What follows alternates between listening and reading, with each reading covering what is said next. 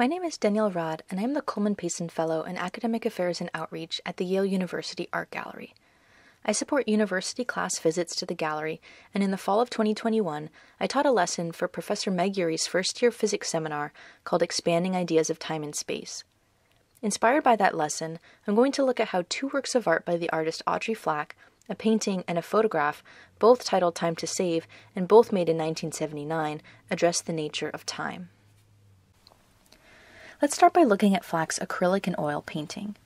It's a colorful still life with a vase of flowers in the center, surrounded by a variety of objects and some flying insects. A crystal dish overflowing with fruit sits atop a luscious red fabric. Right away, some allusions or references to time jump out. There's an hourglass and a clock with the text Time to Save. The title of the work comes from this clock, which is also a piggy bank, one of many objects represented that the artist purchased at a flea market. The meaning is ambiguous. Is it time to start saving, or is time itself being saved? Audrey Flack is a contemporary American artist and Yale alumna who received a BFA in 1952. Although her work spans several genres in media, she is most known for photorealist paintings like this one. In her 1981 book, Audrey Flack on Painting, she wrote that art is a protest against death. How might this work of art be a protest against death and the passage of time? The painting references and reinterprets the traditional genre of a vanitas still life, which was popular in the 17th century, particularly among the Dutch. Vanitas paintings contain many allusions to mortality and the passage of time, like skulls and hourglasses. These paintings are a reminder of the temporality of life, the certainty of death, and the fleeting nature of beauty.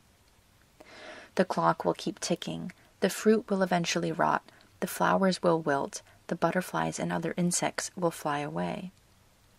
Or will they? Let's study this a bit more closely. The hourglass contains no sand. The skull is far too small. It's not real human skull, but rather a plastic toy.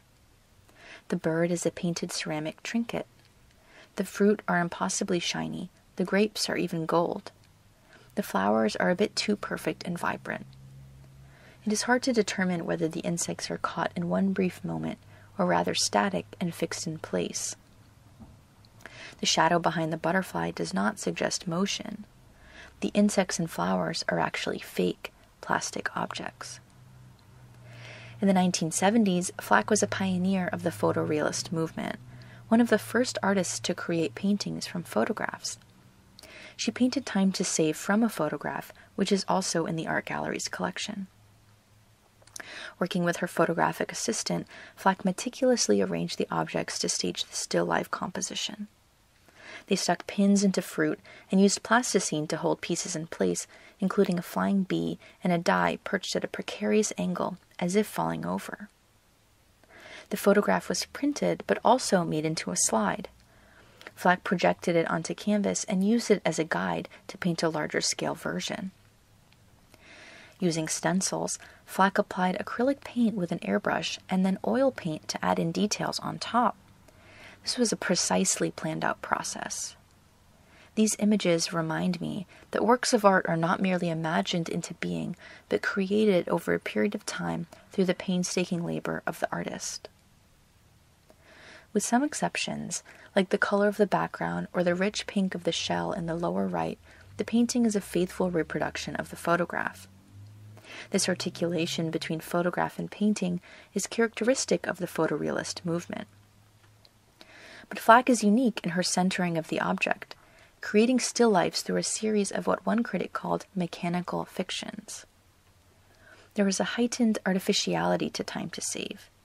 It's a painting of a photograph of mundane and fake objects held in place as if caught in an ephemeral moment. I think that this painting is timeless. It is a referent to the historical genre of the Dutch vanitas still life of the 1600s, and an exemplar of American photorealism of the 1970s that plays with the enduring, consistently relevant themes of impermanence and mortality. But it does this through a timelessness, as in being without time, in its presentation of a frozen instant, an illusion created through several thematic layers and manipulations.